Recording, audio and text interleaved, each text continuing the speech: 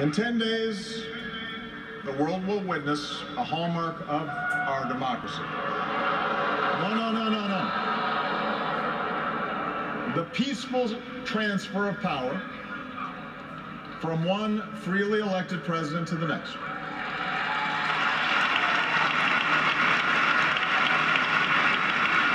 I committed to President-elect Trump that my administration would ensure the smoothest possible transition, just as President Bush did for me. Because it's up to all of us to make sure our government can help us meet the many challenges we still face. We have what we need to do so. We have everything we need to meet those challenges. After all, we remain the wealthiest, most powerful, and most respected nation on earth.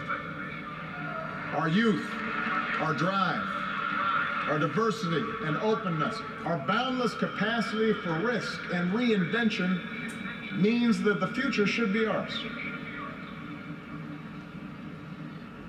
But that potential will only be realized if our democracy works.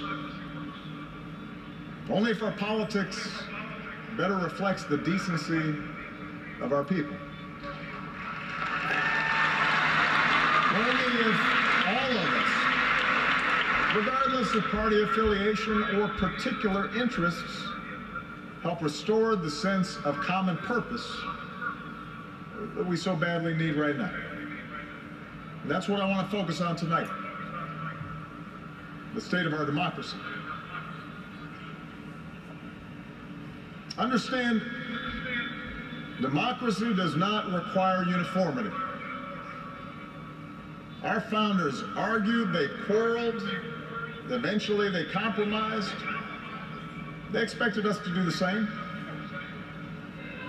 But they knew that democracy does require a basic sense of solidarity. The idea that for all our outward differences, we're all in this together, that we rise or fall as one.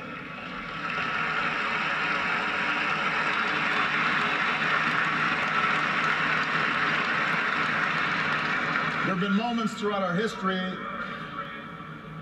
that threatened that solidarity. And the beginning of this century has been one of those times. A shrinking world, growing inequality, demographic change, and the specter of terrorism. These forces haven't just tested our security and our prosperity, but are testing our democracy as well. And how we meet these challenges to our democracy will determine our ability to educate our kids and create good jobs and protect our homeland. In other words, it will determine our future. To begin with, our democracy won't work without a sense that everyone has economic opportunity. And the good news is that today the economy is growing again.